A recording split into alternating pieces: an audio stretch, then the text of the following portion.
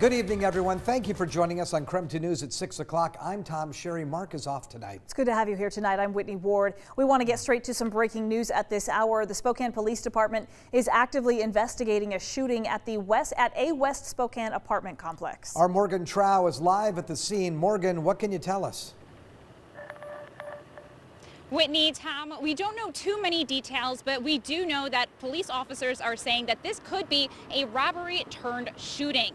And officers told me that they located the victim and he's being transported to an area hospital for potentially life-threatening injuries. But I spoke to a neighbor who said that this kind of crime doesn't happen here. It's like, wait a minute, crime in this neighborhood is usually really low when it comes to this kind of stuff.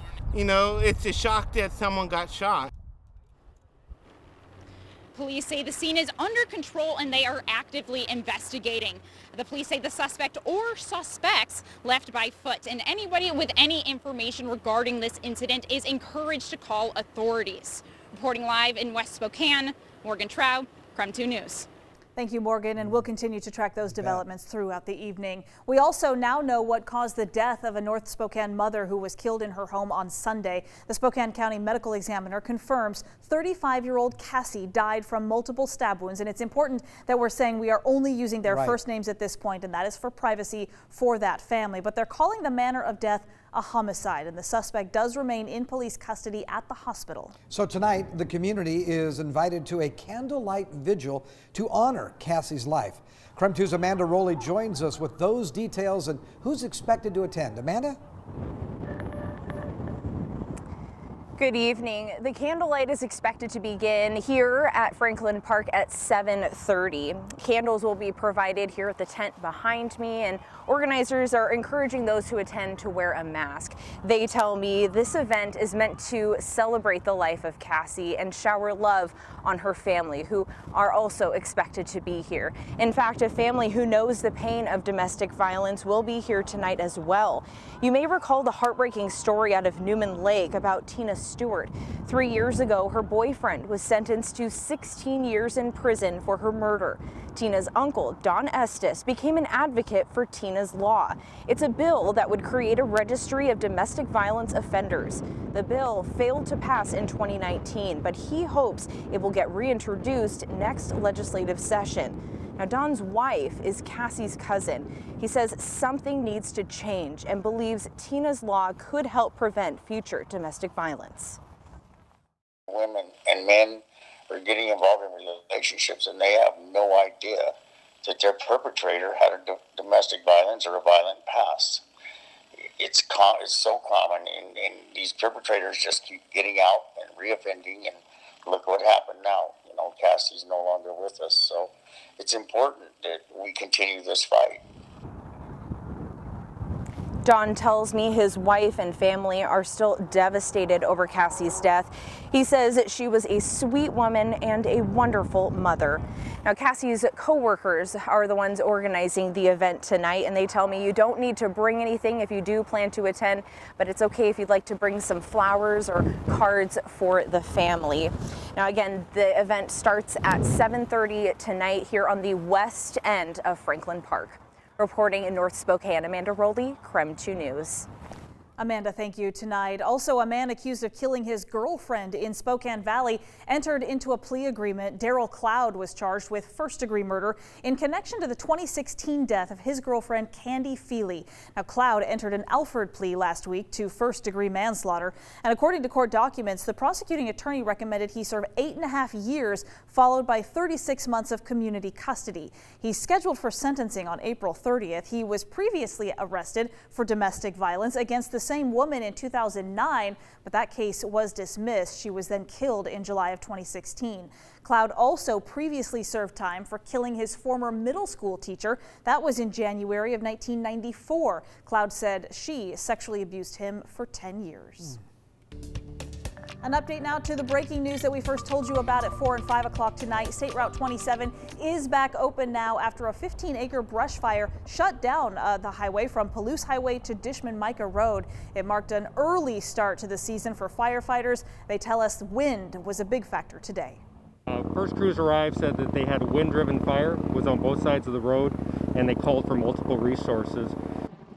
So there is no word right now on exactly what caused this fire, but crews will remain in that area to monitor any hot spots. As you can see, they had air support there as well today. They will continue checking those same spots throughout the night. But certainly we want to talk about the wind because we know that was a factor. Sure. Very early start for firefighters, but certainly not uncommon, and the wind just makes things more difficult. Yeah, we had wind gusts of 40 miles per hour today out at Spokane Airport. 32-mile-an-hour winds down in Pullman. 40-mile-an-hour peak wind gusts up in the Deer Park area. I'm happy to report to you that we're looking for decreasing winds by the time we get into tomorrow. Right now you can see wind out at the airport is out of the east-northeast at 16 miles per hour. Still pretty comfortable air temperature, though, at 63 degrees. When we talk about what you've got going on for your day plan or forecast, we'll go from 60s to 50s, mostly clear skies, decreasing wind overnight down to about 38, 67, the expected high on your Thursday. And as we head into the weekend, my gosh, I've got sunny skies Saturday and Sunday, 73 on Saturday and 74 on Sunday. But a cool front moves in on Monday. That will bring more gusty winds. We'll talk more about that with your 10-day outlook coming up in a few minutes. Sounds good, Tom. Thank you.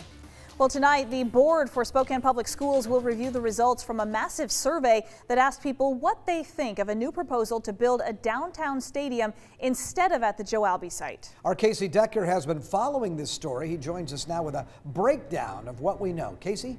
Well, this saga has been going on for years now. So let's start with a quick recap of the timeline here. In 2018, voters approved a huge $500 million school bond. That included $31 million to replace the decaying Joe Albi Stadium. In that same election, Spokane city voters said in an advisory vote they'd prefer the new stadium to stay in the same location. And a few months later, the board voted to go with those voters and authorized a new stadium at the Joe Albi site. Now that design phase for that project is complete and contracts for construction are due to go out soon. But business groups who still want a downtown stadium came back with a new proposal to build next to the Spokane Arena. This one had more details about parking, and they say it will save the district money. The board wanted more public input, so they held 2 virtual forums and launched that online survey. Now we're getting a look at the results of this survey. More than 7,700 people weighed in, and you can see here more than 5,000 of them in some way expressed support for the new downtown proposal. That echoes what we saw in the virtual forums where nearly every speaker was pro-downtown. A lot of folks like the central location and they feel like it'd be better for accessibility and for the economy. Still, there are plenty of people who want the project to remain in Northwest Spokane. And common arguments for that advisory vote, parking concerns, and the effect the downtown stadium could have on the nearby Spokane Civic Theater. The Civic already suffers from event traffic, parking competition, and noise pollution.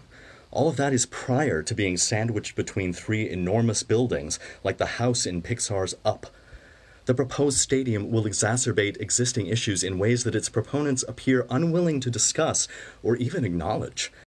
Mentioned that in that Facebook video there, he is speaking only for himself, the theater as an organization not taking a formal position on this proposal. So anyway, tonight the board will review and possibly discuss those survey results, but there is no action item listed. In other words, we're not expecting any sort of vote tonight. However, this may be our first real opportunity to see what the board members' thoughts are on this proposal, and they don't really have much time left to make a decision given how far along the existing project already is. Whitney, Tom? Feels like I'm making a difference, right? And it makes me feel good. Well, Washington healthcare workers are going to great lengths to deliver COVID-19 vaccines to some of the most remote areas of the country. We've got this incredible story coming up right after the break.